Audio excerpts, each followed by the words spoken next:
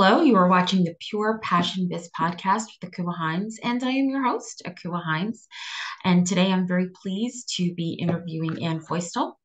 Anne works as a copywriter, editor, and author, and she is the author of the book Our Favorite Movies: How Films Affect Our Mental Health. Very excited to talk about some important issues and how our entertainment that we receive can actually be teaching us lessons that we need to know. Hello, Anne. It's wonderful to be with you today. Thank you so much. Hello, thanks for having me on. Oh, thank you so much. It's a joy to talk with another writer. I myself am a writer, and it's always a joy to talk with another movie lover and another author. So, movies provide us, the audience, with entertainment and an opportunity to escape from our lives for an hour or 2 hours or possibly longer. Movies can also teach us lessons that we need to learn. So, what are the three most impactful lessons that you've learned from movies, and which movies were they? Oh, okay, that's a great question. I think three movies. The first movie I would say is Fried Green Tomatoes, and what that movie taught me was to always be yourself and stay true to yourself. I think that's true for various characters in the movie that they learned that they have to do what they want to do. They have to care about who they care about, and they have to be who they need to be. Uh, For the have you seen that movie? it's interesting because I remember when that movie came out, I remember all of the advertisements. I did not see that movie. I I just didn't. And I'm glad that you brought it up because I think that'll be on my next list. I'll be able to, thank goodness for technology that we're able um, to access so many films just within seconds. And we can also access them from our public libraries, of course, just putting in a plug for the library there. But Mm-hmm. that is a great suggestion. Thank you. What about the second movie that The inspired you? second movie I would say is the movie Inside Out, which is a movie. Have you seen that one? I have not, no. Uh, Okay. who stars in that? We've got all kinds of movies for you to watch and for the audience to watch. So Inside Out is a Pixar movie, and I saw a little meme about it, and it says, "What if feelings had feelings?" So basically, it's about the five emotions inside of an 11-year-old girl's head. So the girl moves from Minnesota to San Francisco, and it's sort of what does she go through on that move? So you see the emotions in her head, and then joy and sadness get lost in her head. So what you learn from the movie, which I already had understood, but I think I understood it better, was how important sadness is. How much we need all of our emotions to be complete and contented people, because we need to sometimes be sad in order to appreciate the happiness. Interesting. I have never looked at it from that lens before because I think sadness is something that we all try to avoid. We all want to escape. Um, Never really thought of sadness something that teaching us about joy, helping us to value joy better. Mm-hmm. Oh, thank you Mm-hmm. so much for that film suggestion and for Yeah. sharing your thoughts on that. What about one more movie? Sure.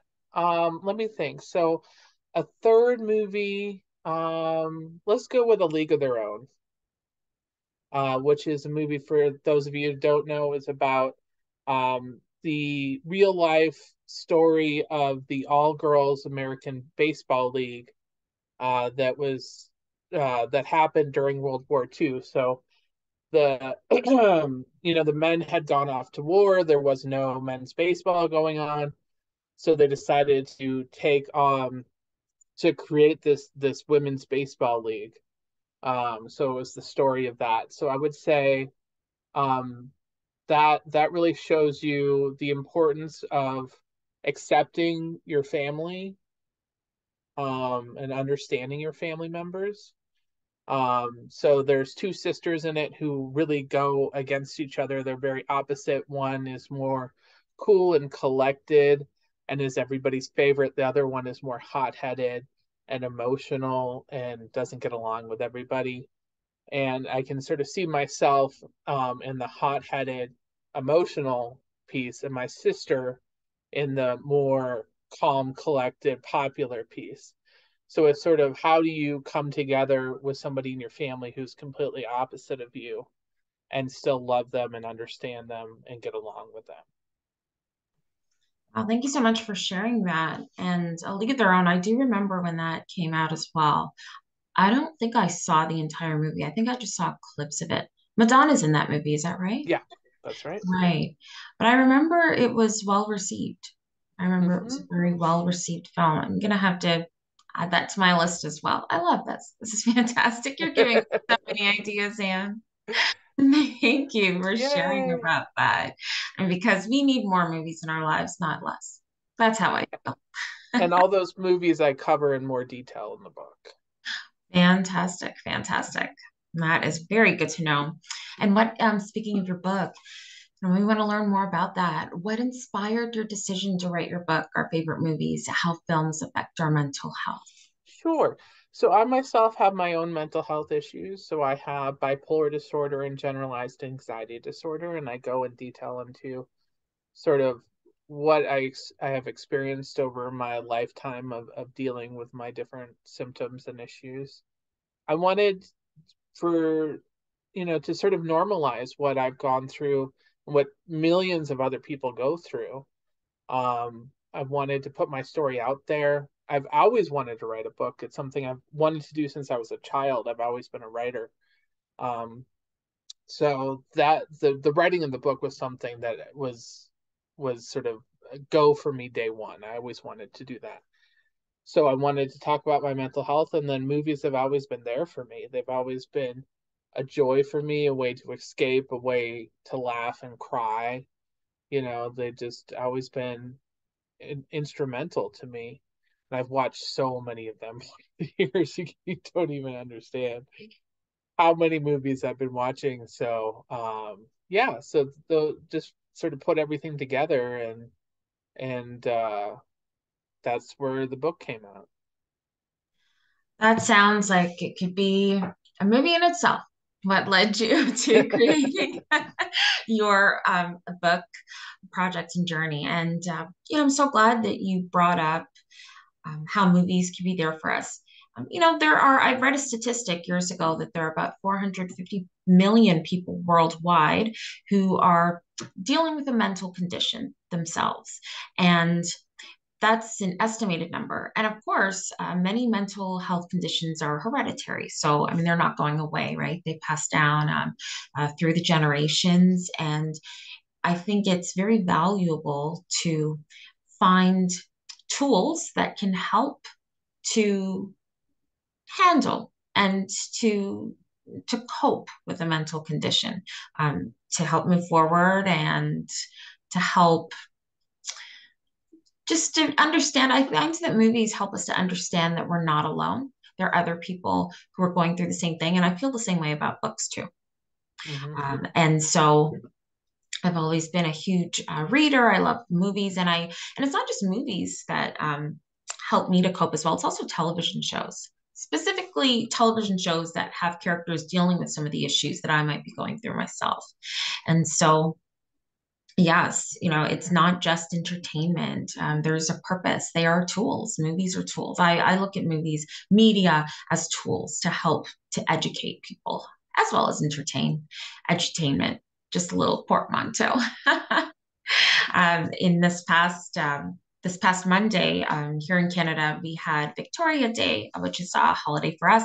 I know that you're in the States and that you're going to have Memorial Day coming up this upcoming Monday. Your Memorial Day is Monday holiday is always the week after our Victoria Day Monday Oh, holiday. okay. So I wonder, do you have any special movies lined up to watch or not yet? Not making any plans. No, not yet. I do have to get some work done actually on Monday, so it's not an all play day for me, unfortunately. Some of us who have our own businesses are not necessarily taking the day off on Monday. I know it sort of depends on the person, but I'm Right. actually working on an interesting book about mindset, about discovering your sort of discovering a new reality for yourself. So That sounds that's fascinating.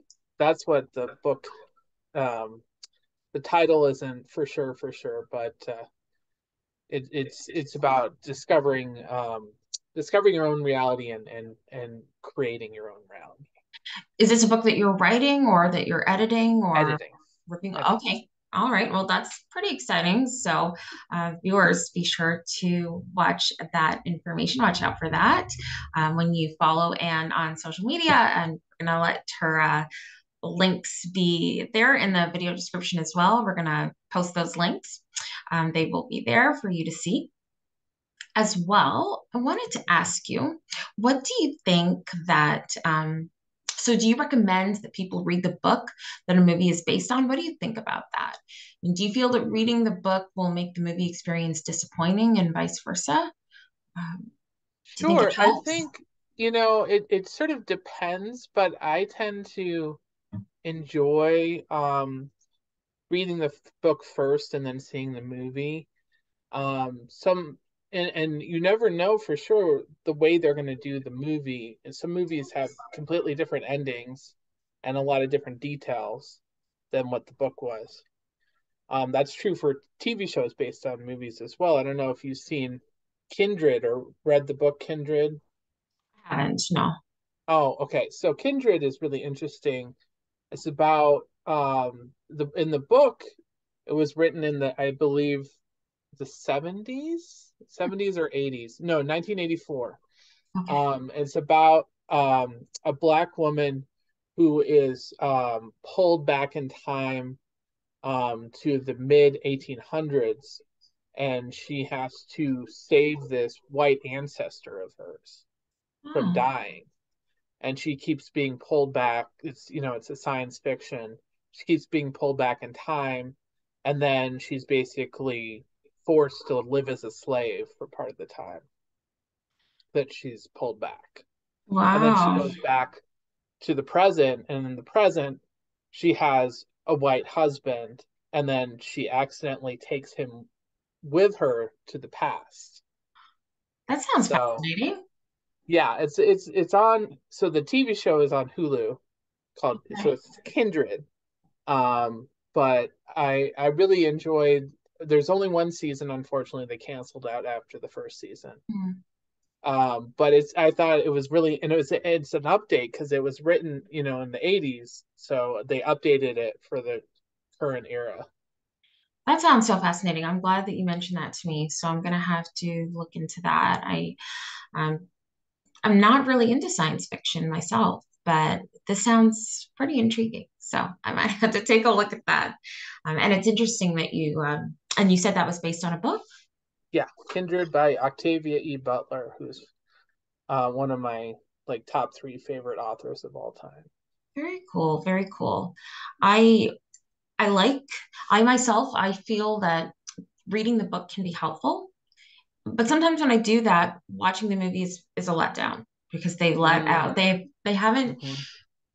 they've left out some important details that I felt were important for me to understand the characters when I was reading the book. But then when I've had situations where I've watched the movie first, um, I didn't feel a need to read the book. I felt like the Right. movie gave me a complete understanding. During the Victoria Day holiday, I had a movie marathon basically. I was watching several movies in a row, and a couple of those movies were based on plays. And so I thought, oh, how interesting. But the movies satisfied me so much that I just don't feel the need to pick up the script for the play or to see it in a play format or to read it. I was very happy with that. So there's always a debate going on, don't you agree, about whether or not you should read the book first and then watch the movie or watch the movie first and then read the book? So maybe that, Yeah, no, for yeah. sure. There's definitely a debate. And I think a lot of times we have to sort of let each thing be its own art form. You know, Hmm. the idea that with a book, it's going to be more descriptive. It's got more time to work around the idea. But with a movie, it's so much more visual. And there's only so much time you have in a movie. So, sort of letting each thing be its own thing. I know I used to have more trouble with getting frustrated about how much a movie had, but I think, I don't know, it took me some time to sort of accept that these are completely different art forms. While they're both about stories, they tell stories in such different ways. They just have to, you got to allow each one to be its own thing. And I really hadn't thought about it quite like that before, but I want to thank you for sharing that very valuable advice and insight because it's true. We do need to appreciate that different art forms have their own unique place, and we should just appreciate them as they are. That's great advice. I'm going to remember that now. I'm not going to make any more comparisons. I'm just going to accept. I'm just going to accept the art form as it is. What do you think that an audience member should look for in a movie? What is the ideal movie experience that someone should feel after they watch a film? What do you think that we should want to feel?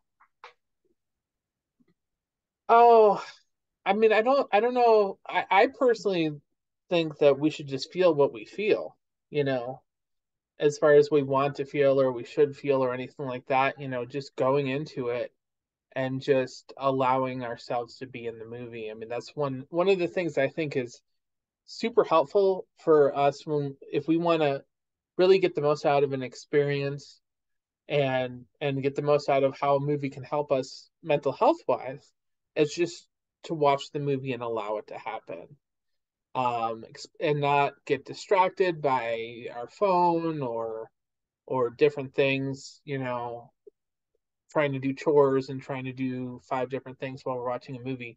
Just watch the movie, just allow it to sort of wash over us and just be there with it. Hmm. That's very important to consider. It's so true. And I recently, just a couple of days ago, actually, I saw Book Club, the next chapter, the sequel. Mm, Um, and I saw the first movie. I think it was released in 2018, and so now it's 2023. So I mean, that's 5 years later, and I really appreciated the cinematography. That's something that I'm always just looking for. I'm looking for great directing. I'm looking for great cinematography, but more importantly, I'm looking for a really well written script. The dialogue and the way it's delivered. That's what's so key for me. But if that witty dialogue isn't necessarily there all the time, then yes, blow me away with the cinematography and just give me beautiful views. So, yeah, I think that we're all looking for different things. But I would like to think that we always want to leave a movie thinking, well, that was a worthwhile experience. Gave me an hour, 2 hours of just being able to really understand what was going on. I think it's disappointing when we go to a movie and at the end of the movie, we don't understand what it was about. Have you ever experienced that? yeah. I'm trying to think. I, a lot of times when I don't understand what a movie's about, it's almost like I'll not watch it because or I won't finish it because I'm so like frustrated with what's going on in the movie. Um, I guess I'm trying to think of what the last movie that was like that, where I was like, what just happened? Um, yeah, I don't know if there's one in particular that I've seen recently. There's definitely yeah, I think I tend to one of the things that I do before I see a movie Mhm. is I tend to research it, try to figure out what is it about, did it get good reviews, that kind of thing.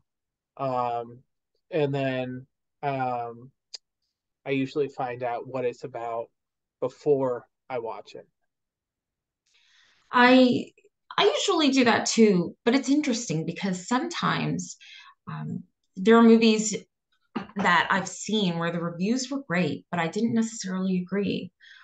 I just wasn't very keen on the movie. And then there were other movies I've watched where the reviews were not all that stellar, but I really enjoyed the movie. I found lovable moments, right, that I really enjoyed. Oh, I was just thinking. So I'm part of this group called Films of Hope, where there's a group of us who live all over the country, and also one person's in England. And we watch a movie on our own, and then we get together and we discuss it. And what we do is we vote on, like, people will, before we watch the movies, we vote on which movies we're going to watch together. Okay. So the movie that was picked was not my choice, but was Bicycle Thieves, which is an Italian movie from, I believe, 1948. Hmm, And interesting. it's basically about a man who, in the 40s, has gotten this job, and at that point, in Italy, there were very few jobs to be had. It was very depressed economy. It was hand to mouth, just really hard. And this guy needs a bicycle for this job that he's given, and then his bicycle is stolen, and then pretty much the whole movie is trying to figure out where the bicycle is. So Okay. Interesting. Actually, I love watching movies from the 1930s, especially the pre-code films and the movies from the 40s, which, of course, a lot of them had World War II war themes. Um, mhm, uh, and I assume that in Italy with this script, it's because it was after the war. You said 1948, right? That the mhm. economy was so depressed. I'm assuming that's part of the reason why. But just to think, a whole movie about finding a bicycle. And was Yeah. there more going on? I mean, was it more than just bicycle, or was it?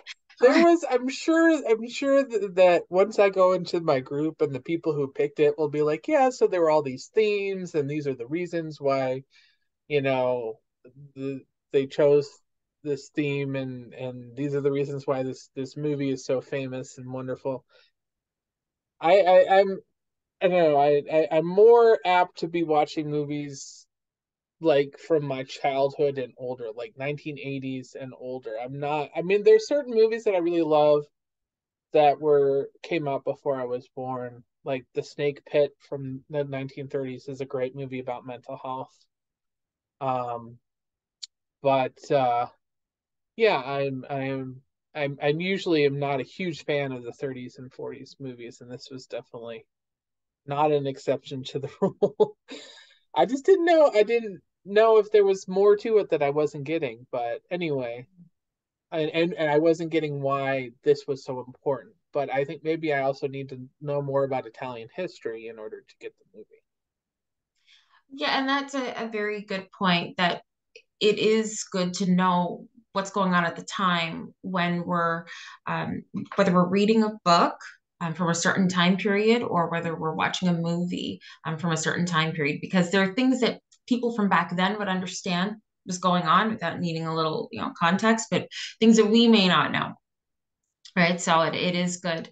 It's a great tip to do a little research whenever possible. Sometimes we're not able to do that research, but sometimes whenever we can, it would be good. And that's where movie reviews can be helpful because a lot of times the reviewer will, in their written review, provide that background info that we need in order to really understand the film to the best of our abilities. And do you feel that being a writer yourself affects the way that you view movies in a way that might be different than the typical audience member? And if so, how? Well, maybe obviously movies are written, and even though I do nonfiction, um, even though I write nonfiction, and most movies are fiction stories, I think, I have, for me, I have less ability to deal with poor writing. Mm. I get sort of snobbish. I get a little snobbish if it's written sloppily or poorly. I would say that would be the main thing where I have high standards for movies. So I get that inner snob. It's like, oh, this isn't very good. Why am I watching this? Why do people like this? Rah, rah, rah, rah. So I totally understand. I feel the same way. If the movie's poorly written, I don't know, I just want to turn the page or turn it I off love or it. leave the theater. It's true. That It's was true. Writing perfect. does make a difference. And lastly, Anne, I wonder, what is, in your opinion, the most underrated movie that you've ever seen, and what do you want people to know about it? Ooh, underrated movie. That's a good question. Let me see. There are so many. Um, I'm gonna go with Joe versus the volcano. Okay. So Joe versus the volcano is a movie that I also talk about in the book, and it is a pairing of Tom Hanks and Meg Ryan that most people don't know about. So if you're Tom Hanks, Meg Ryan fan, you're gonna love it. And the idea is that there's a man who thinks he's dying, and he's offered the chance to jump in a volcano, but live in the lap of luxury before he jumps in the volcano. And jumping in the volcano will appease the gods of this island. Wow. And so basically, it's his journey to this volcano and meeting three women who are all different characters, but are all played by Meg Ryan. Oh, so are they characters like a fairy or like a ghost from the future or past, present sort No, of thing? no, they're just three different women with different hairstyles. Two of them are sisters, but they're all played by Meg Ryan. How interesting. That does sound very interesting. And what time period was this film? So it came out in 1990 and it was present day 1990. Okay. It was sort of a magical realism movie, so based in the real world, but with sort of magic elements to it. Jumping in a volcano and things like that. So Okay, so I don't know if you want to spoil the ending, but did he jump in the volcano? Or are you gonna suggest that we watch that for ourselves? I would watch it. Okay. I All would right. watch it for sure. There's also luggage that's involved that's very important. Oh, well, thanks for that tip. Thank you so much, Anne. Thank you so much for appearing on my podcast today. And to all the viewers, Anne's contact information and information about her book are linked in the video description. I hope you have a wonderful day, and thank you so much for watching the Pure Passion Biz podcast.